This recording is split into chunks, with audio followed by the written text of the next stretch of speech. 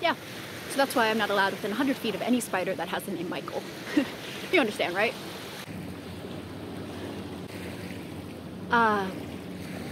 Yeah. Hey, look at the water. It is so pretty. Isn't it pretty? Yeah, it is really beautiful. Are you aware about ocean acidification? What? Hold on, let me show you.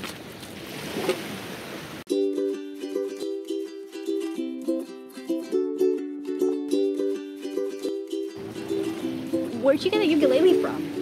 This is a song about ocean acidification, an issue that impacts every fish, mammal, and crustacean. As climate change advances, there will be fewer chances to save our planet from its consequential doom.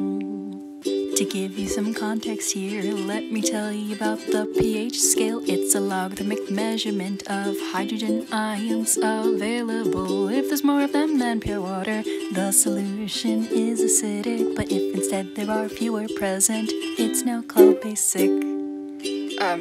Okay. So how do the oceans become more acidic? Wait, when do we even have time to write this song? Oceans typically take in CO2 emitted in the atmosphere.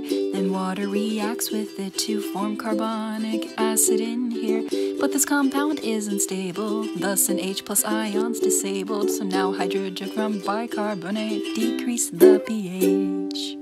This is a big issue for marine species underwater, especially those with calcium carbonate shells. Oh, for sure, they'll be slaughtered. Carbonate prefers hydrogen over its calcium counterpart, so then it leaves the species to dissolve and break apart. Not only is it bad for coral and other hard-shelled organisms, but also those that benefit from them, like clownfish that live in these coral reefs that are being threatened by acidic conditions, and not to mention young salmon, which rely on consuming hard-shelled pteropods to grow and survive. So with ocean acidification comes the threat of their extinction from one trophic level to the next.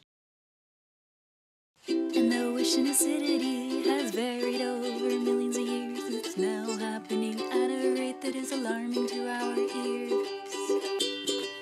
That doesn't sound good. That sounds really bad, actually. Is there anything I can do to help?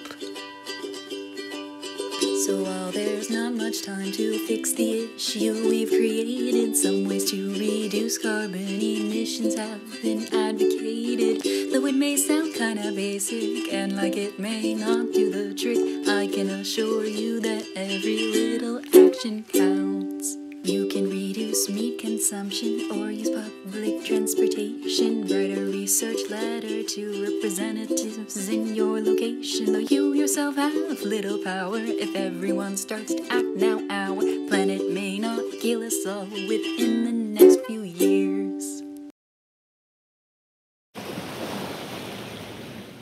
Okay, thanks.